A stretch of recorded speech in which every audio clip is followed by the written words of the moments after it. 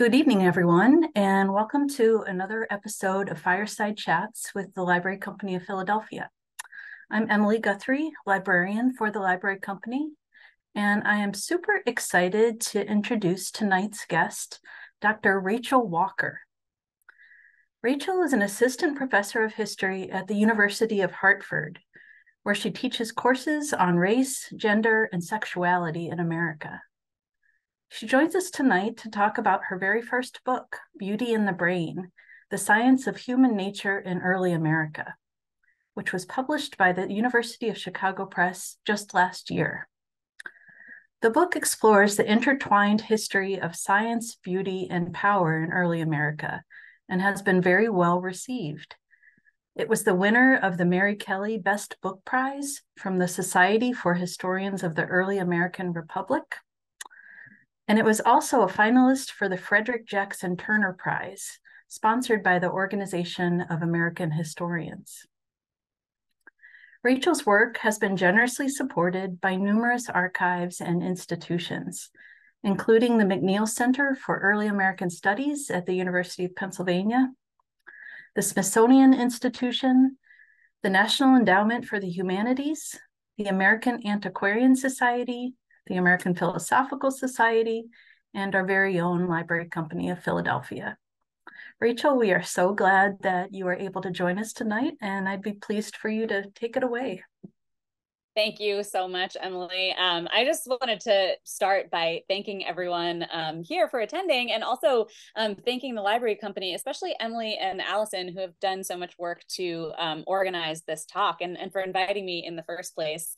I also feel like I have to say how grateful I am to the Library Company of Philadelphia generally for supporting the research that allowed me to publish this book in the first place.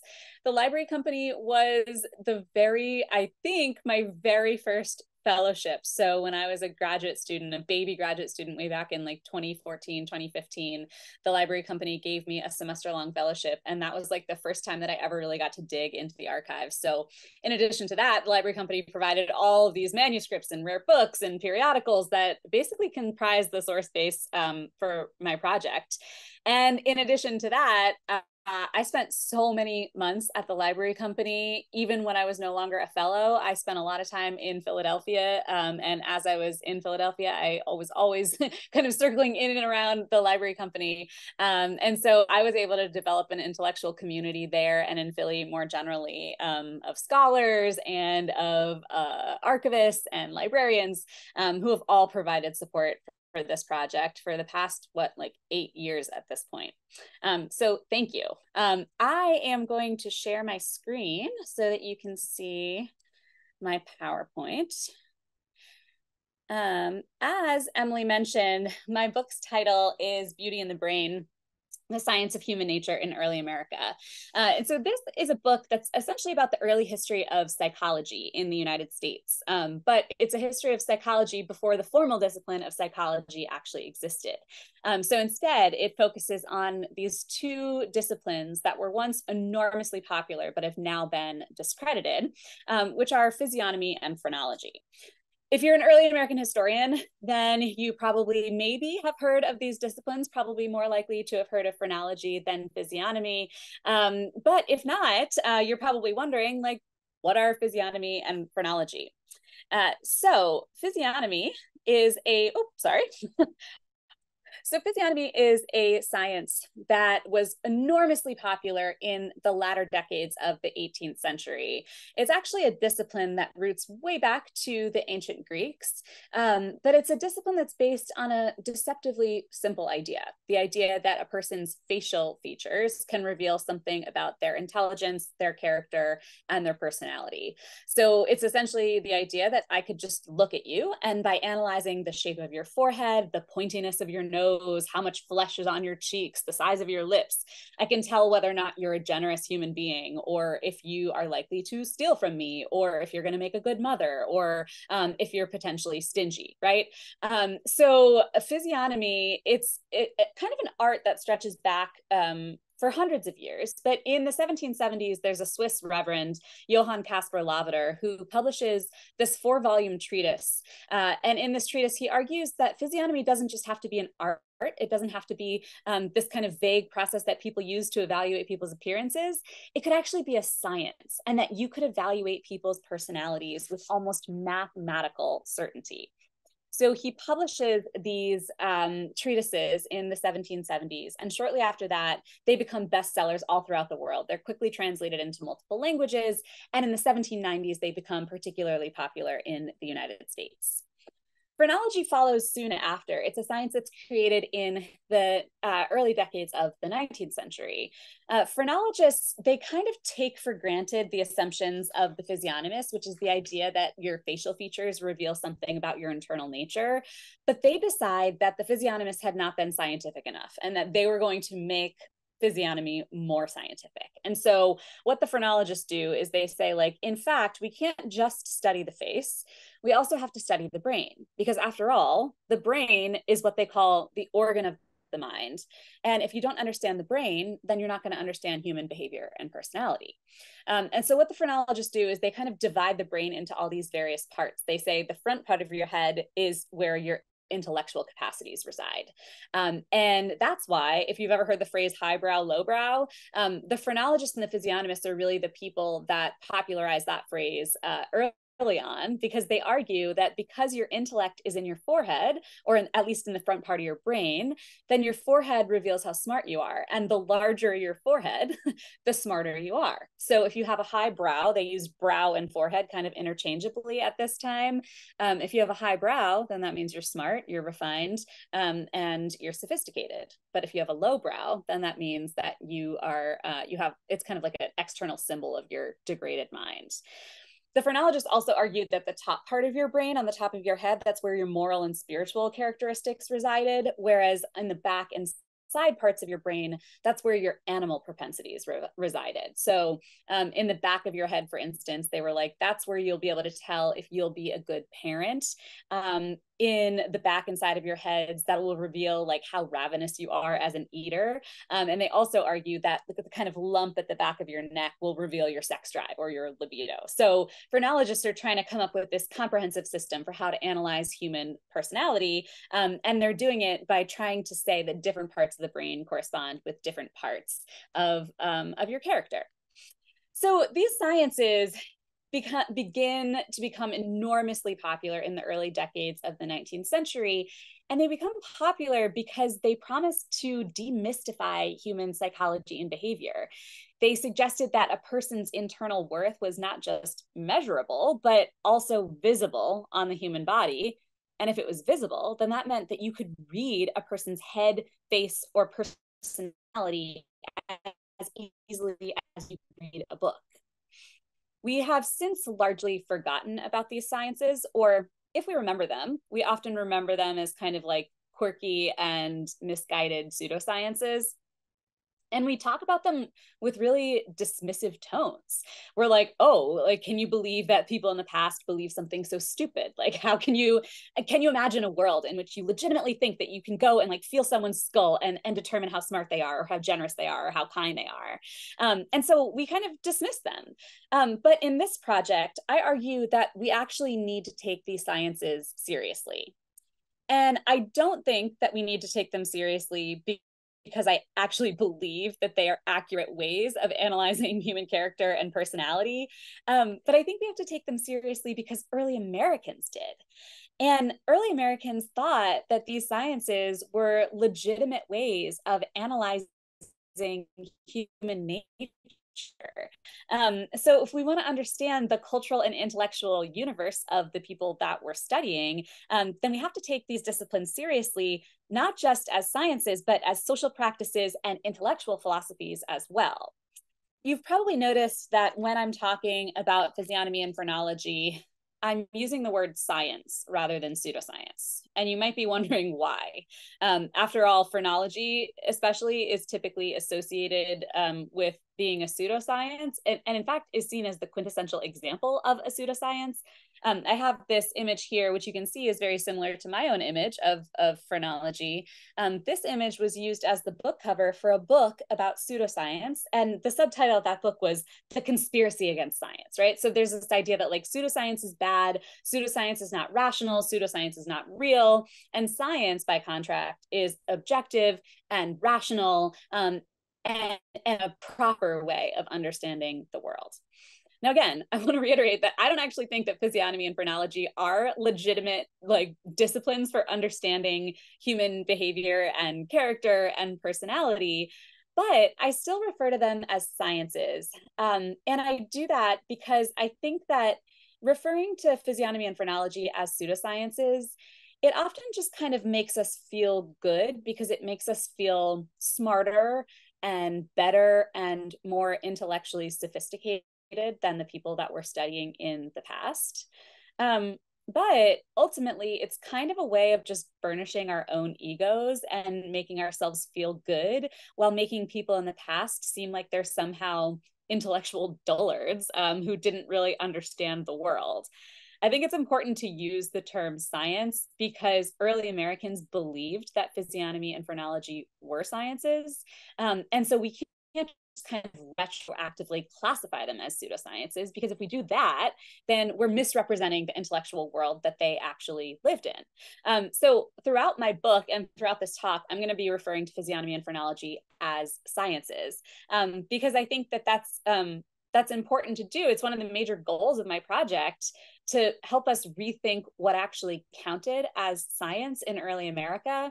And as you'll see as this talk goes on, I also wanted to use this book to not just rethink what counted as science, but to also rethink who we can classify as a scientist.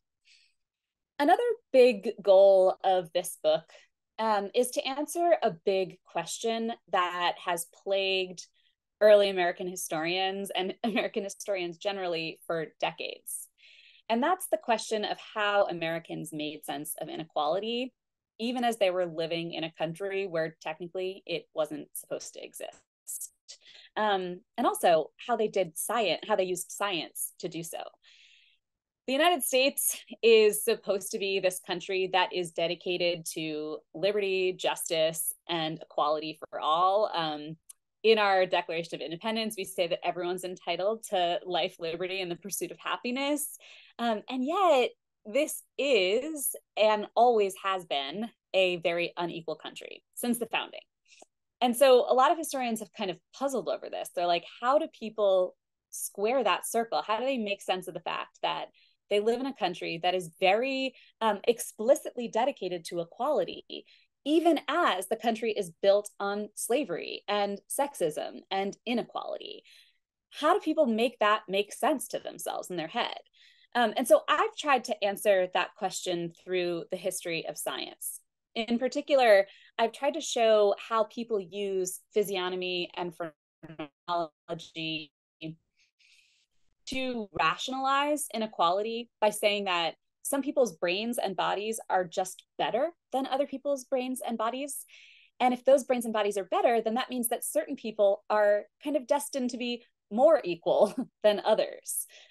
So, for instance, in this book, I show in the first chapter how early Americans would hold up the visages and the heads of people like George Washington or Benjamin Franklin. These are cuts that were published in the Columbian magazine, but they're actually taken from Lavater's treatises on physiognomy. So I show in this book how people hold up people like George Washington or Ben Franklin and say, like, look at these superior specimens of humanity. Look at these people who are smart and intelligent and virtuous. These are proper examples of Republican manhood. They're people whose literal bodies reveal that they are excellent and suited for greatness, and that they can lead our country in this kind of heroic experiment of nation building. These people quite literally embody characteristics like virtue and intelligence and benevolence and leadership and disinterested virtue. And so in that first chapter, I show how Americans used physiognomy and phrenology to make inequality make sense by saying, like, well, yeah, of course, some people have more resources and some people have more political power, but that's because they're just better. They're innately superior to others. So on the one hand, I think that's like a kind of basic thing, something that historians of science have been doing for years, showing how people use science to rationalize privilege and power and justify and enforce hierarchies of class, race, and gender. But I also think that my project does something a little bit more interesting than that too.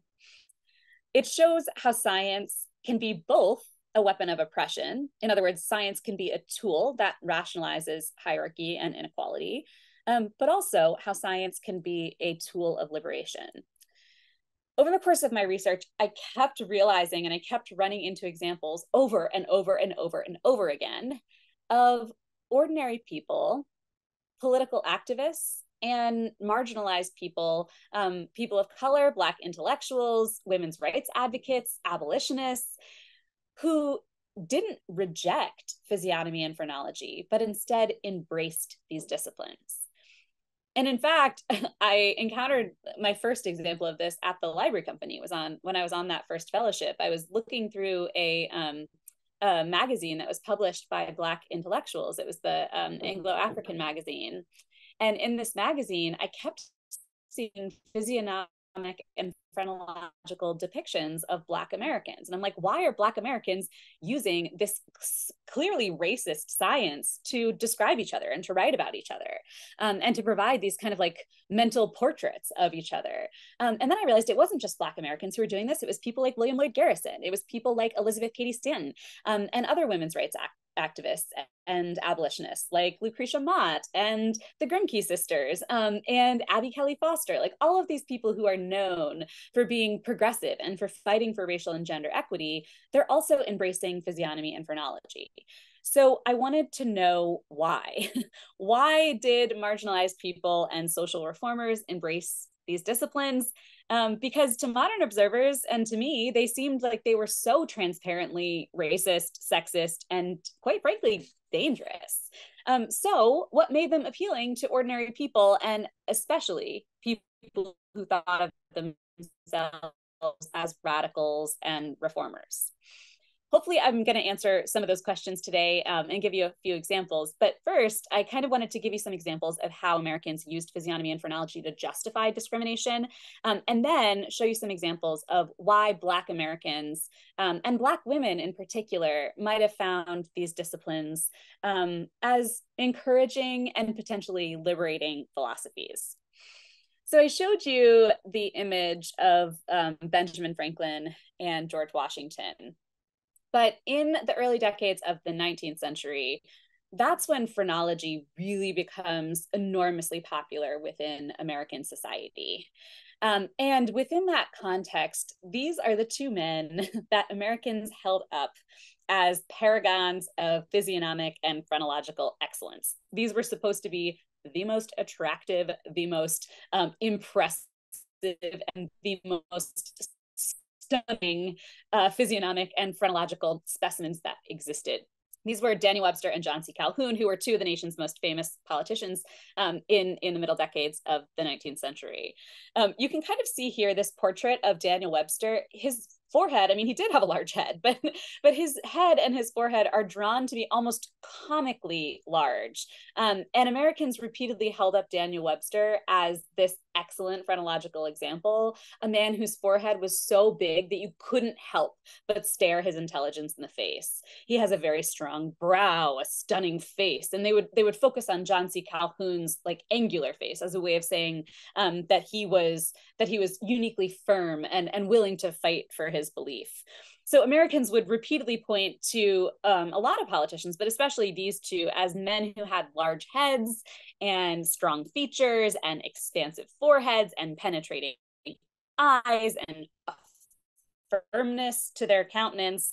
And they would use these physical descriptions to make the argument that these men were not just political leaders by accident, but that their very nature and physiology and anatomy kind of suited them for political leadership because their external bodies were indicators of their internal minds.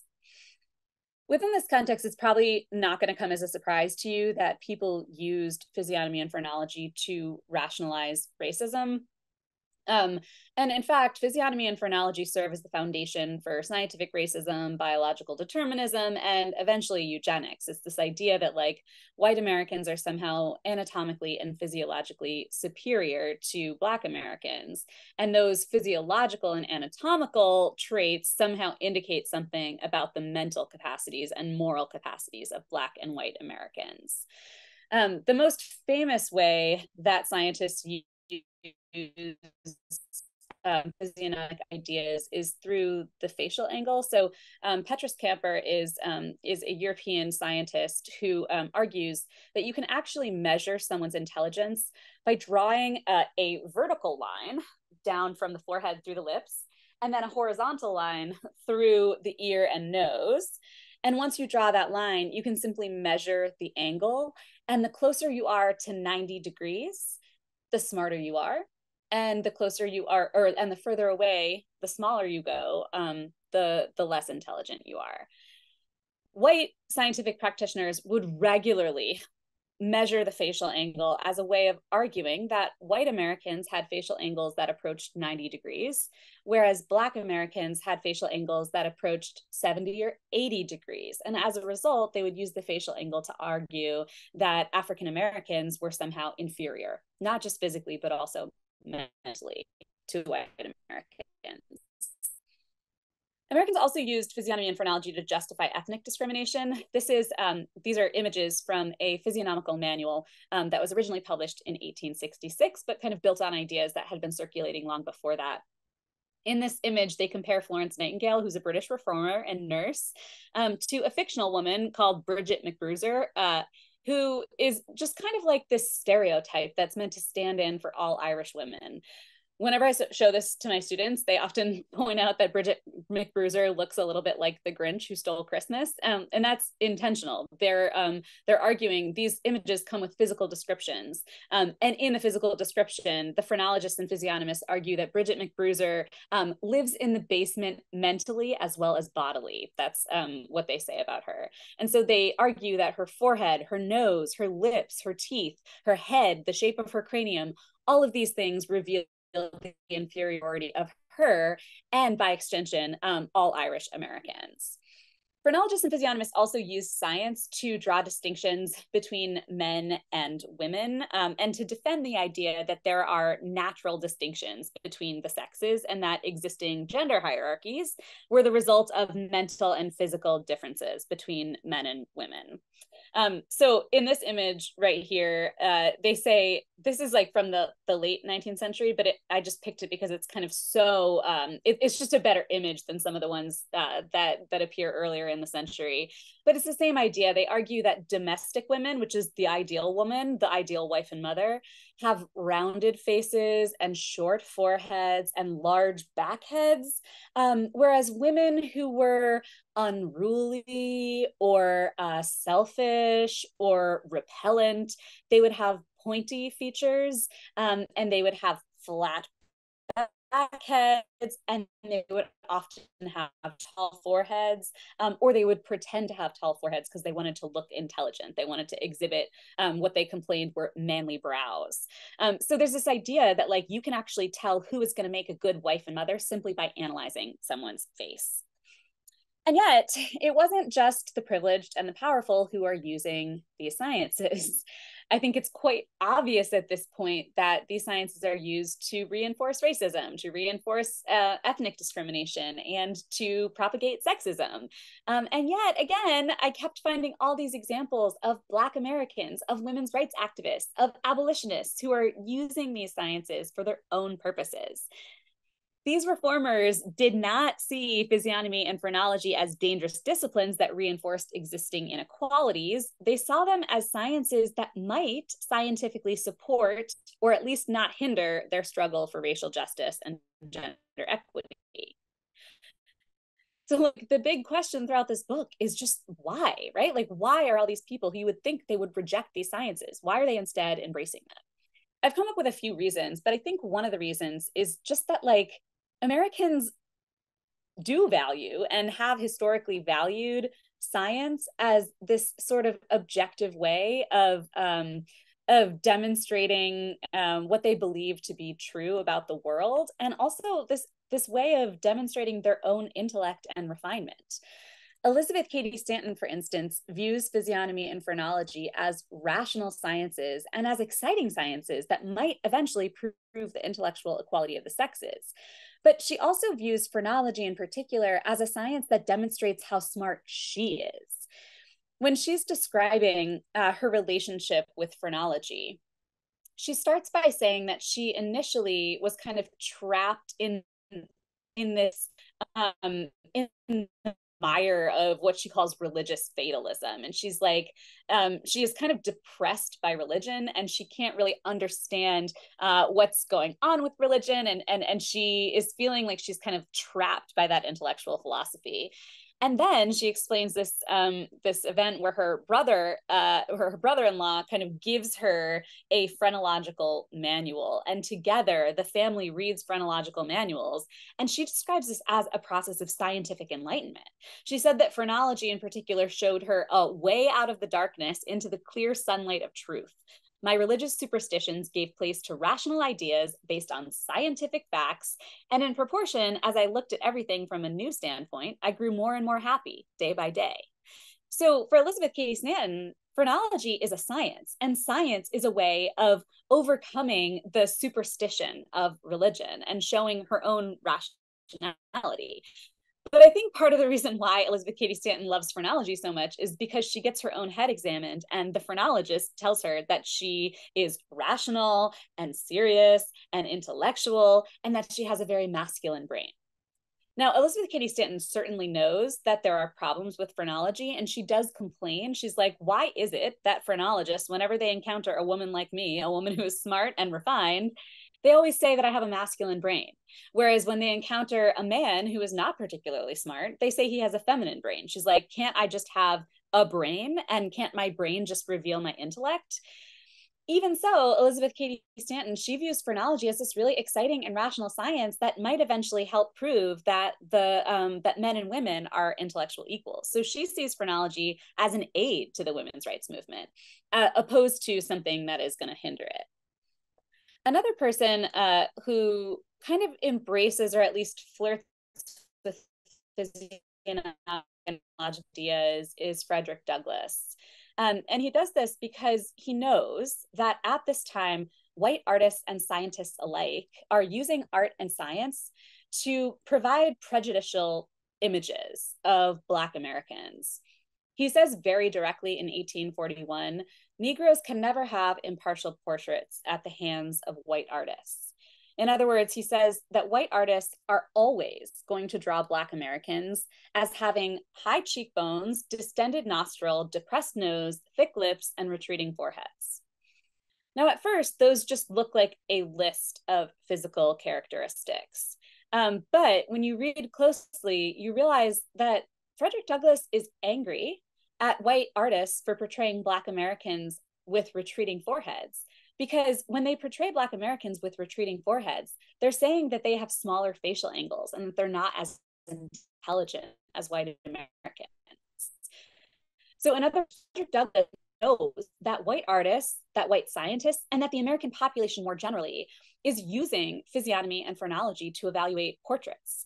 And because they're using physiognomy and phrenology to evaluate portraits, he thinks that what we need to do is just portray images of Black Americans who exhibit the signs of anatomical and physiological, and thus mental excellence. And so Frederick Douglass makes the argument, even though he knows that physiognomy and phrenology could be problematic for Black Americans, he makes the argument that what Black Americans need to do is they need to paint or they need to sit for portraits. He wants more portraits of people like Martin Delany and William Still and William Wells Brown and James McCune Smith. These are all Black intellectuals. And he said, white artists never portray these men because these are men who have faces that indicate their intellectual eminence. Frederick like Elizabeth Cady Stanton, also thinks that he has a great head and face. And as a result, he views portraiture as a sort of way of combating white racial science. He's like, I'm going to use the image of my own face as a way of showing people that Black Americans can be attractive and intelligent. He views photography as especially powerful because if you're getting your portrait painted by a white artist, they can always distort your features. But he thinks of photography as an almost like truer art form. And Frederick Douglass, in addition to putting a lot of faith in photography, he also thinks that images are going to do a lot more convincing than argumentation. Like he's like, we're not going to convince white Americans with words that Black Americans are equal. We can show them that we are intellectually equal by posing for photographs. And he kind of refers to this idea 20 years later when he talks about how reason and argument aren't going to convince people because you have to appeal to people's emotions. And so he says, the mighty fortress of the human heart silently withstands the assaults by the rifled cannons of reason. Dry logic and elaborate arguments, though perfect in all their appointments, and though knitted together as a coat of mail, lay down the law to empty benches. Basically, you're preaching to an empty church. But he who speaks to the feelings, who enters the soul's deepest meditations, holding the mirror up to nature, revealing the profoundest mysteries of the human heart to the eye and ear by action and by utterance, will never want for an audience. So in a way, he says, what we need to do is not appeal to people's brains. We need to appeal to people's hearts. And images are a way to do that. And so as a result, because he thinks that he has a particularly refined countenance, he becomes the most photographed man of the 19th century. So I guess this comes back to the bigger question, right?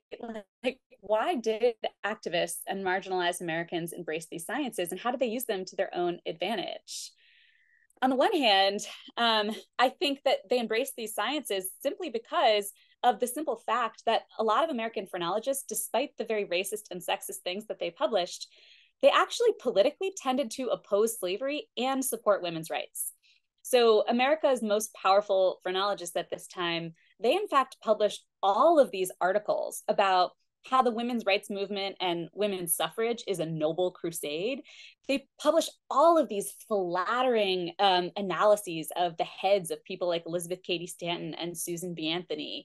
And the people who are running America's biggest phrenological workshop and publishing company, they will often forge political connections with women's rights activists and abolitionists. So in the background here, this is a letter from one of the managers at the American Phrenological Journal.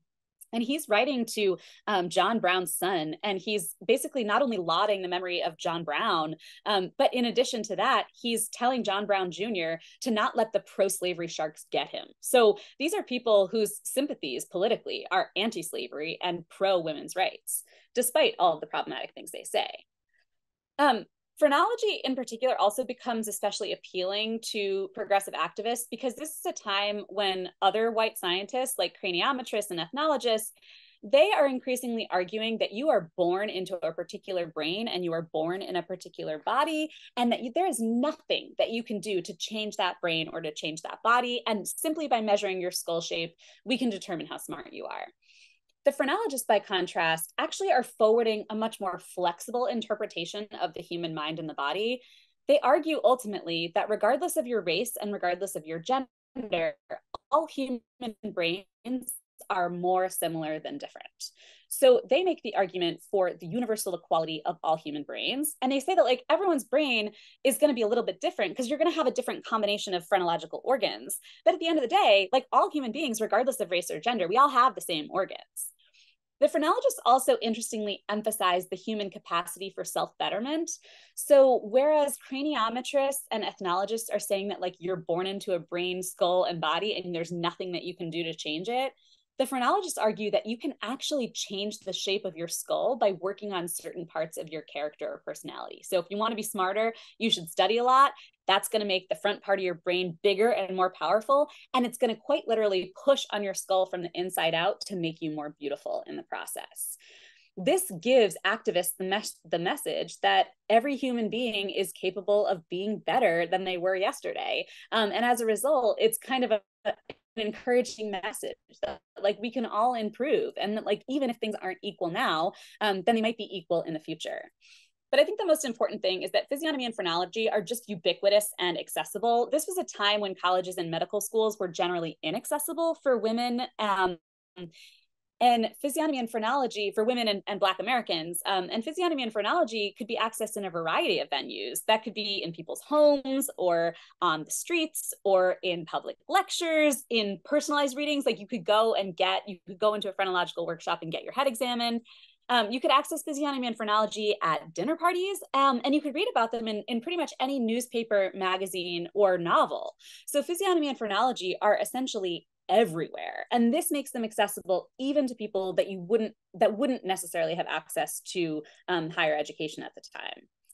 I want to give you this one example to end, because I think that this is really powerful. So I found the journals of Mary Virginia Montgomery, who was a Black woman that was born into slavery and actually belonged to the brother of the president of the Confederacy. But she was really well educated. Her parents made sure that she had access to magazine subscriptions and scientific literature. And so she was reading things like Plutarch or Darwin. But what interested me is that she's not just reading Darwin or Plutarch, she's reading the American Phrenological Journal. She has a subscription to the American Phrenological Journal, and she also owns her own phrenological bust. And so eventually, Mary Virginia Montgomery not only gains her freedom, but she also is accepted to Oberlin College.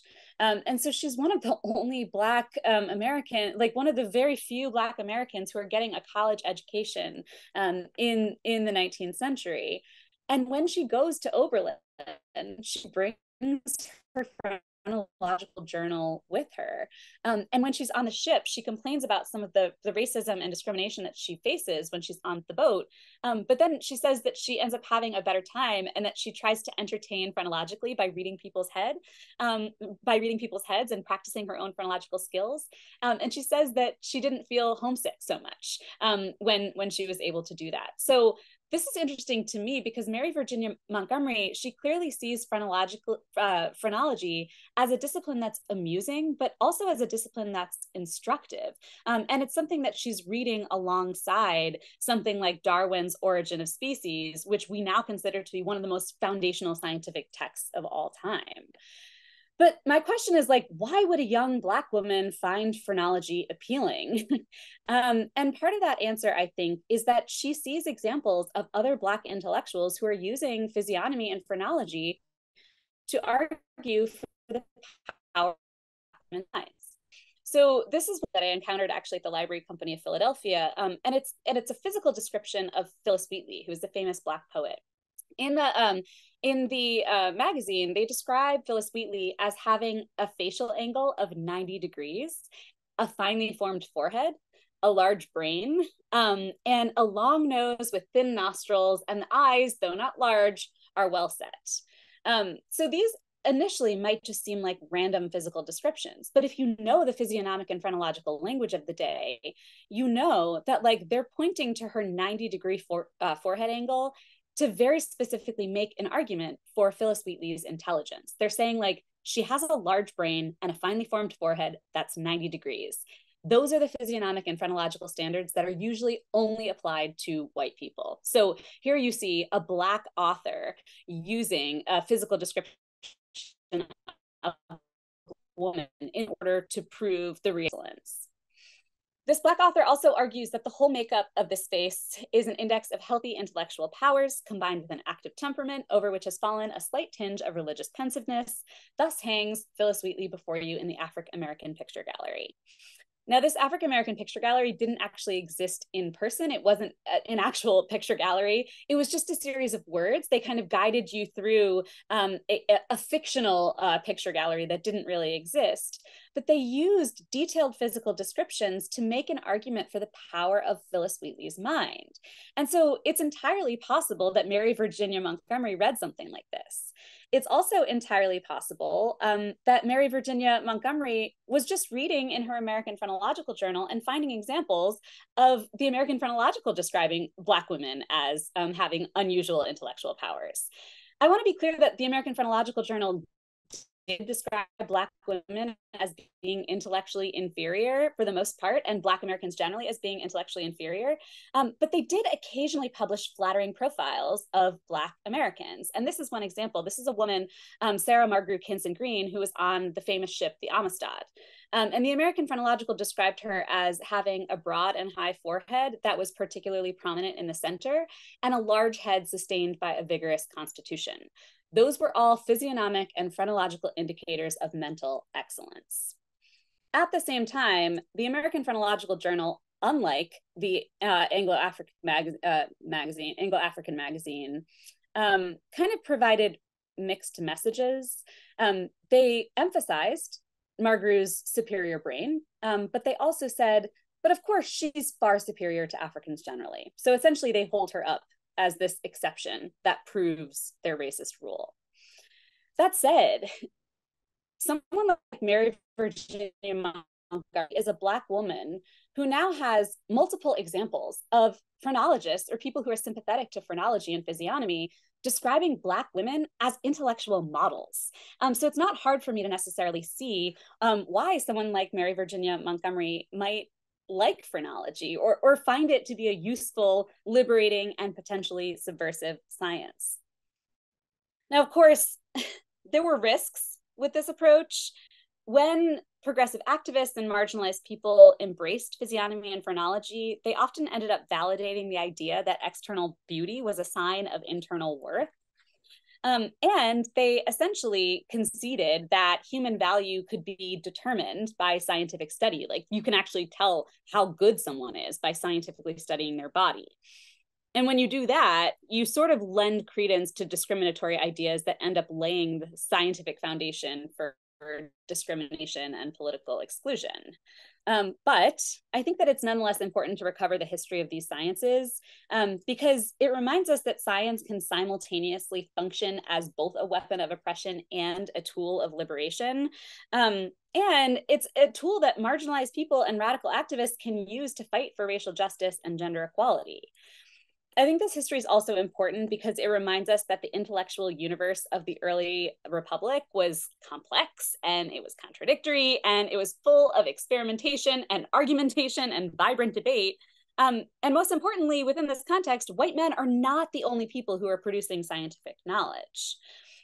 Finally, I think that if we don't take physiognomy and phrenology seriously, then we're simply not going to be able to understand the people that we're studying because we're not going to understand how they understood concepts like race or gender or beauty or intelligence, or how they made those kind of abstract concepts feel real on the ground. I think the history of physiognomy and phrenology is ultimately so significant because it forces us to adopt a posture of intellectual humility. We can't just denounce people in the past. It'd be really easy to look back at these now discarded disciplines and denounce them as absurd or humorous or dangerous, or as examples of pseudoscientific quackery. It could make us feel smarter and more thoughtful and more scientifically advanced than our predecessors. But I think ultimately that scoffing at disciplines like physiognomy and phrenology is just a way of making ourselves feel good. And I don't think that that's a particularly useful exercise because the job of a historian is to recover lost worlds and then sit in those worlds and recapture their contours and try to make people understand what it was like to live in a different era. And I know that's a difficult pursuit sometimes, but I also think it's a useful pursuit because it reminds us that there are all these cultural beliefs and moral values and scientific practices that seem alien to us, but weren't alien at all in the past.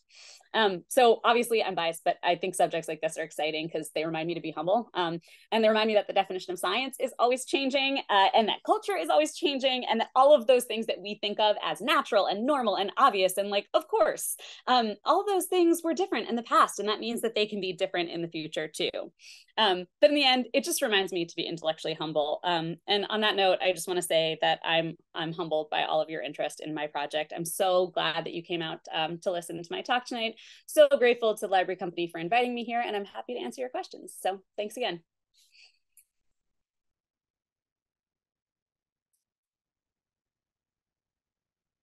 Rachel, thank you. Yeah, of course. That was wonderful. Thank you for all the the energy and excitement you brought to that, and all of the really great images too. That was a wonderful presentation.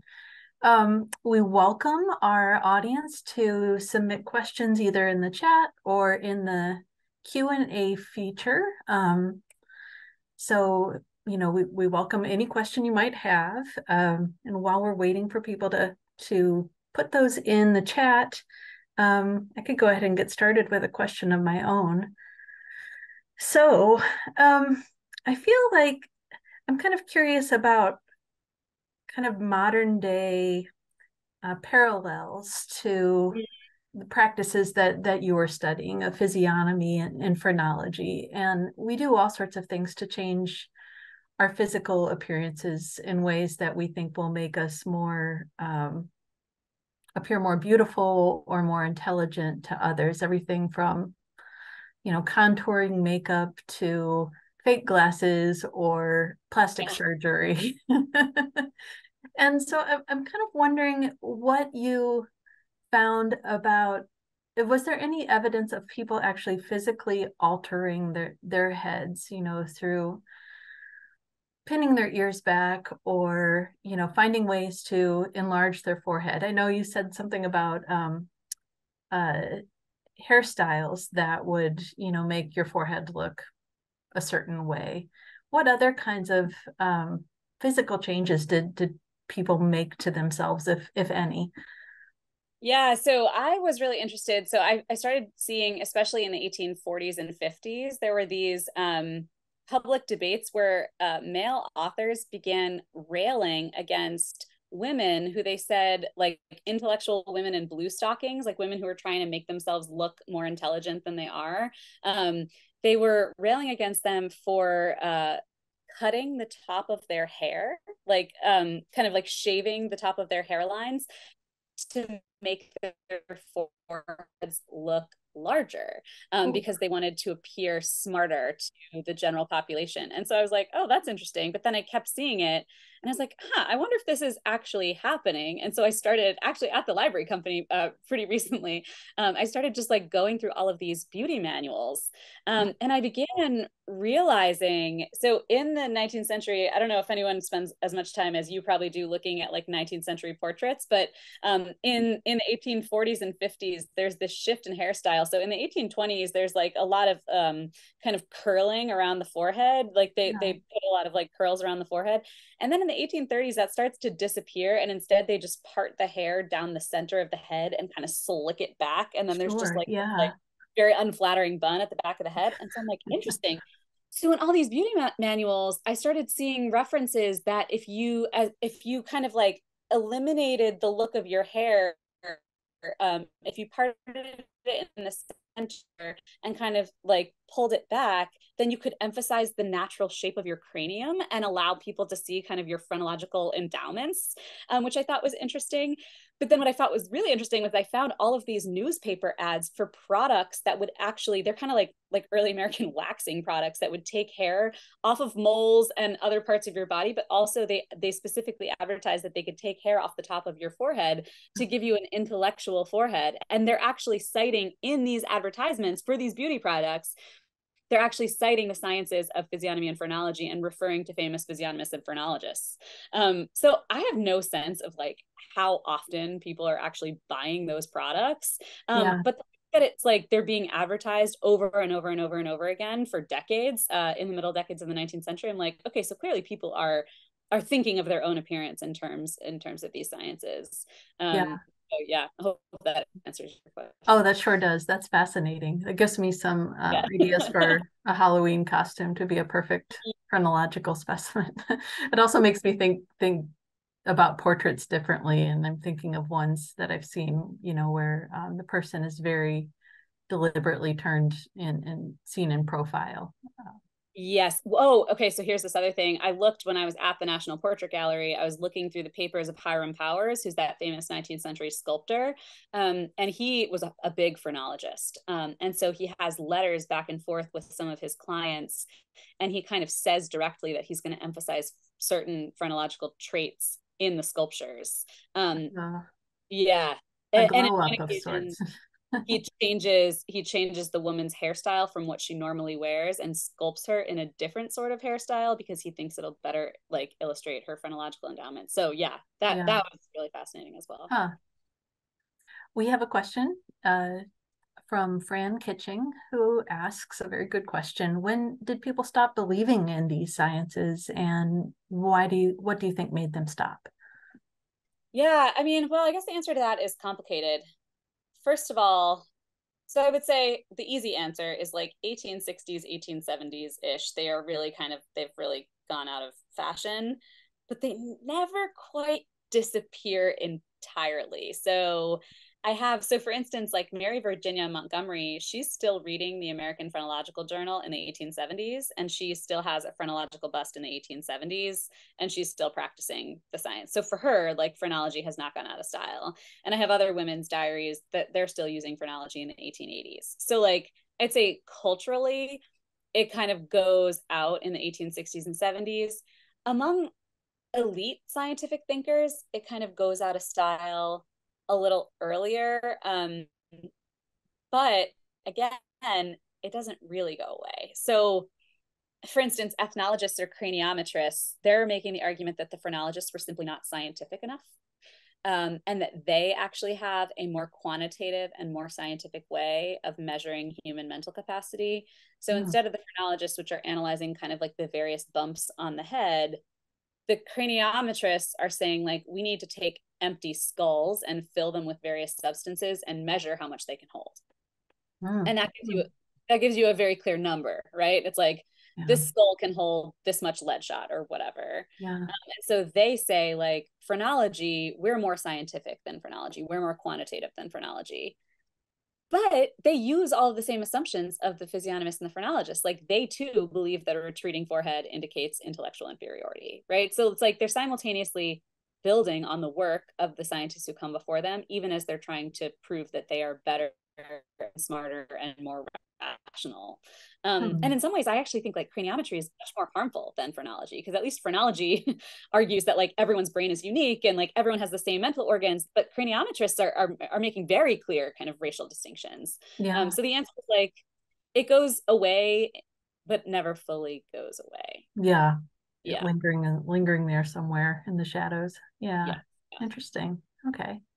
Um, looks like we have another one. Um, this one is from one of our current fellows, Lauren Clausen. And Lauren asks, she says, just this week, I ran into a marriage manual at the library company regarding choosing a husband or wife based on phrenological characteristics. Do you know if this was widespread or common? So my short answer is that there is, I don't know if you know the work of Carla Biddle, but she's a historian of science who actually has her book should be coming out within the next few months, and she has a whole chapter on this. I would have totally written about this more if I didn't, I've been like kind of corresponding with Carla for the past few years, and so I knew she was working on it, so I just I had like other things that I was doing, but her chapter is so fascinating because there's a whole in the water cure journal, because phrenologists are also associated with water cure. So the water cure journal is run by phrenologists, and they have a whole section that's called, if I'm remembering correctly, matrimonial correspondence, where people could literally write in to the water cure journal and be like, I am a man of strong amativeness and I have large intellectual organs and small animal propensities. I'm like, like it kind of like, it was like dating, like online dating, but like in 19th century magazines. So you could like give your phrenological characteristics and then indicate what phrenological characteristics you were looking for in a partner. Um, I don't know how many, and I don't think Carla knows either, because it's like kind of impossible to tell. I don't know how many of these were like actually people who were writing into the magazine and how many of them are just people like that are created by the editors. Right. So, so it's like kind of hard to tell. But she has a really great chapter on that. I don't know the title of her forthcoming book, but it should be coming out soon. So keep that on your radar. But also, yeah, I mean, I've seen this in various other places that are not phrenological journals. It's like even in so even think of like Jane Eyre. Mm. She has this whole section where she analyzes Mr. Rochester's forehead. Mm. And tries to discern if he is trustworthy or whatever based on the analysis of his forehead.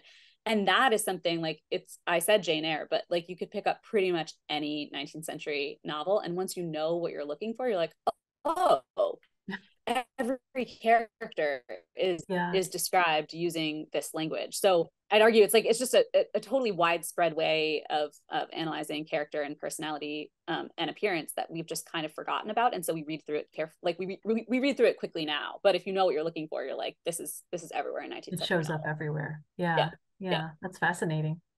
Are you okay with another question? Mm-hmm. Okay. Um, okay, this is interesting. Eileen Monis asks, well, did these really ever go away as the Nazis were using similar measurements? Yeah, and that's what I meant earlier when like someone was like, when did this go away? And I was like, well, 1860s, but never. I think every generation of scientists post the phrenologists, they try to say, we're actually much more scientific than the phrenologists. And they're like, oh, the phrenologists, they didn't really know how to measure. And so like every generation of scientists, they just use different metrics, especially when you have like the rise of anthropology, especially at the beginning of the late 19th and early 20th centuries. They use a lot of the same phrenological characteristics that are used earlier in the century. They just don't call it phrenology. And yeah, the Nazis are using physiognomy. They're measuring facial shapes. They're talking about shifty eyes in the same way that you would in like 1830, and they're using a lot of the tropes that show up earlier in the century. I would say it even extends beyond the Nazis. Like there are currently data science. Okay, so I'll give an example. This is one of the papers that I found that was like quite horrifying as I was looking for like modern manifestations of physiognomy and phrenology. So there are people who measure the width of hockey players' heads and then measure like how many penalties they get in hockey games in an attempt to prove that a higher facial width to height ratio, which is what they call it now in the literature, indicates higher levels of aggressiveness. So like there are people who are like still doing physiognomic analysis just in a slightly different way in papers that were published 5-10 years ago. There's another example of scholars who are using data science. They download a bunch of pictures from online dating profiles, and then they say like, okay, this person is like man seeking man or woman seeking woman. So they categorize people into either like categories of gay or straight, and then they try to use facial recognition algorithms to figure out like what are the facial traits of a gay American. So like this stuff, even though it's not really considered legitimate science, that doesn't mean that it's gone away, even in the scientific literature of today. Yeah, yeah. Oh, fascinating. Um, it is 7:59. I have one more question I could ask. Are you okay with one more? Yeah, of course. There's a lot of interest. Um, let's see. I, this person asks, did you find examples of white women slash Black people of all genders critiquing these sciences during this time period, or critiquing people of their own identity groups who were advancing the sciences? Yeah, so I guess I'll use the examples because these are the examples that I used of people who kind of embrace physiognomy and phrenology. So Elizabeth Cady Stanton and Frederick Douglass both also critique phrenology. So it's like they use it strategically and yet they also critique it. So Frederick Douglass, he complains explicitly that phrenologists are some of the people who are drawing Black Americans with retreating foreheads and with facial features that supposedly indicate, mental inferiority. And yet, even so he's totally aware that phrenology is being used as a way of discriminating against Black Americans. Like, how could you not be, right? So he knows it's perilous to engage. And yet, even so, like he writes that of all of the white scientific practitioners, he's like, there are only two that I think have given Black, that have given Black Americans like at least some sort of like a kind of positive portrayal. And those two that he writes are the natural scientist Samuel Pritchard and George Combe, who's one of the world's most famous phrenologists. So it's like he recognizes the problems, but also sees phrenology as a kind of more ethical alternative to craniometry and ethnology and some of the other sciences circulating. But he is critiquing it too. James McCune Smith is also critiquing, who is like the famous Black doctor. He is much more critical of phrenology than Frederick Douglass is. And so he kind of like he gives a whole lecture in 1839 about kind of what he calls, I think the title of the lecture is The Fallacy of Phrenology, and then does a kind of satirical series called The Heads of the Colored People, which I think probably a lot of people at the Library Company would be familiar with in 1859. So he's much more critical. And Elizabeth Cady Stanton too, right? Like she uses it, she likes it, she likes that phrenologists like her and tell her that she's got a big, beautiful brain and a skull to match. And yet she also complains about phrenologists who portray women as inferior. So it's like, it's not like they're just blindly embracing sciences that are forwarding their own discrimination. They know what they're doing, but they still see hope in these discriminatory discourses. Yeah. Well, wonderful. Thank you so much. That was just brilliant, and I really enjoyed hearing all about your research and your book. I haven't read it yet, but I think I'm going to now. So thank you for sharing all of this with our audience as well. And I hope you'll continue to circle back around the Library Company soon. I will absolutely be back. I feel like I can't stay away from the Library Company, so I'll be back. Good. Glad to hear it. Well, thanks again, and have a good night. And good night, everyone.